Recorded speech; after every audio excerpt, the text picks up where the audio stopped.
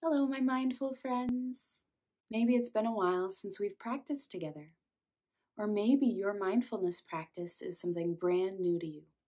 This is a good practice for times that you're in transition.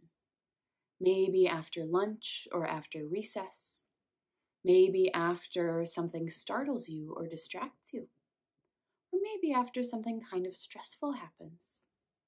Or after something happy happens.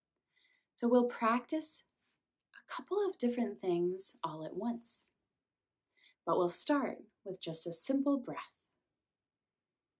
So sitting up nice and tall, or even laying down if your teacher says it's okay, you'll breathe in and breathe out.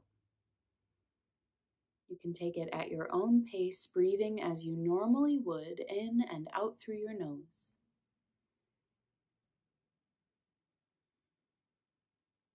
And then, if you want to, we can add on. So as you breathe in, we'll think the word in. Breathing out will count the number 1. Breathing in, thinking in. Breathing out, 2. Breathing in, thinking in. And breathing out, 3. You can continue like that until you reach the number 10. If you want to start again, because you have enough time to do so, you can do it as many times as you like. And if you lose track, you can always go back to the beginning and start with 1.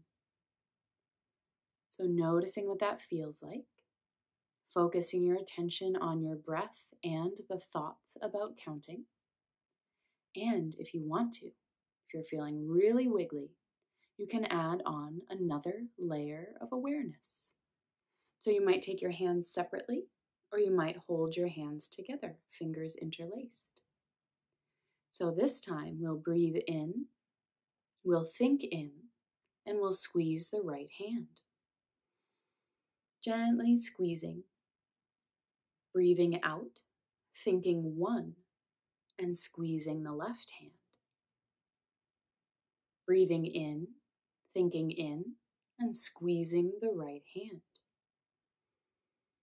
Breathing out, thinking 2, and squeezing the left hand. Breathing in, thinking in, and squeezing on the right. And then breathing out, thinking out, and squeezing on the left. And just like with our regular breath and our counting, you can count all the way up to 10.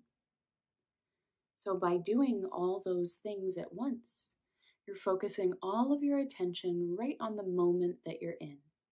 Not whatever happened before or whatever might happen later, but just on your breath and your counting and the sensations of your hands. So I hope you have fun practicing that, giving it a try, and seeing how it feels. Take care, and I'll see you soon.